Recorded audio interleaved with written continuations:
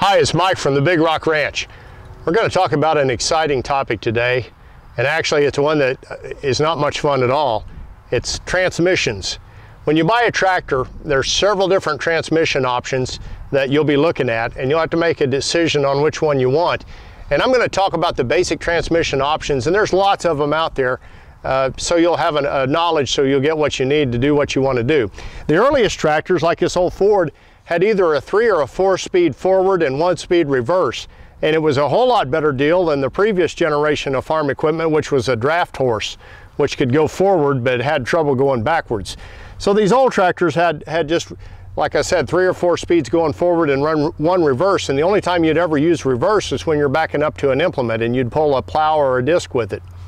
From that, we went to a new transmission where they put another gear in back of the main 3 or 4 speeds to give you a high and a low in each one of those speeds. This older John Deere tractor here has 2 ranges, 4 gears in each range and 1 reverse. So you've got 4 gears forward, high and low in each one of those gears for 8 speeds forward. The reason I'm telling you this now, there are still tractors, the lower end, the economy models, that have this very same transmission. I call it a crash box. It's bulletproof. It's been out forever. All the manufacturers have used 8x2 transmissions. They work great if all you're doing is hooking up like a brush hog or a plow or a disc or something and going in one direction all the time. If you've got a front end loader, they have problems. They'll work with a front end loader. The problem is they're not synchronized forward to reverse.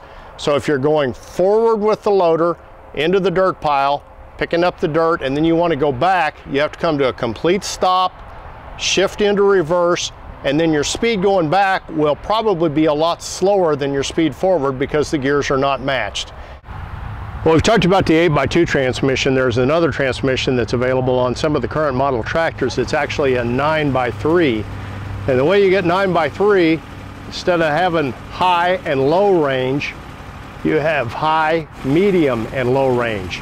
So instead of having 8 speeds forward, it gives you 9 speeds forward. You have 3 gears in 3 ranges, and you have 3 gears reverse. That's a current offering too. Not a bad transmission, but again, it's better if you're just going forward in one direction. With the advent of the front end loader, there was a need to go forward and reverse at the same speed. And that's when a shuttle transmission came along. What a shuttle transmission is a set of synchronized forward gears and reverse gears, which enables you to go forward at a set speed, clutch, and then shift into reverse. So if you're using a loader, you go into your dirt pile, clutch, shift into reverse, and go back. Much, much better transmission for a loader operation. After the shuttle transmission came out, manufacturers took it one step forward and used electronics and hydraulics to make a power shuttle. A power shuttle transmission is the next generation of shuttle shift transmissions. And what a power shuttle enables you to do is go forward and reverse without clutching. So if you've got bad knees or you just don't want the hassle of clutching all day, you just shift it from forward to reverse as many times as you want to. And most of the tractors have sensors that slow the tractor down. If you're going fast forward and you throw it in reverse, they'll gradually slow you down and move you into reverse. It's a great setup if you do a lot of loader work. The final transmission I'd like to talk about today is Hydrostat.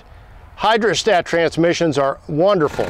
You push a lever down and either rock it back and forth, or you have 2 pedals, one for forward and one for reverse. You go back and forward at any speed at any time. Hydros are great if you're using a loader. I have a hydro on my tractor. I use it for loader work all the time and I love it. They're great transmissions. The downside to a hydro is they do build heat. If you're using a brush hog a lot, a hydro transmission will build a lot of heat. Having said that, I really believe from my experience of 20 years in the tractor business, you'll not see a greater failure rate from hydrostatic drive tractors versus geared shuttle transmissions. Hydros will leak oil about the same time you'll have to put a clutch in a shuttle transmission. So the maintenance on both of those, in my mind, is fairly equal. And in either case, you have to split the tractor apart. It takes a person that really knows what they're doing to fix them, and they both can be repaired, but it's a fairly big repair bill. So, rule of thumb, all of this about transmissions to tell you, if all you're doing is brush hogging and running around and around the field at a constant speed, the 8x2 or 9x3 transmission is fine. If you're using a loader, you probably don't want the 8x2 or the 9x3. You probably want to move up to at least a clutch shuttle.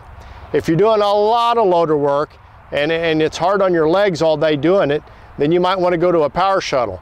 But the cat's meow, if you're doing loader work and you're doing it a lot, is hydrostatic drive. Now there's one more transmission coming, and it hasn't been out long enough for me to know too much about it yet, but it's coming in your cars and it's coming in tractors as well, and that's a CVT, constantly variable transmission. They're awesome, they're high-tech, and there's a few of them out, but not enough to know yet the reliability or how well the operation's going to be. As more get on the market, I'll do another video and talk about them.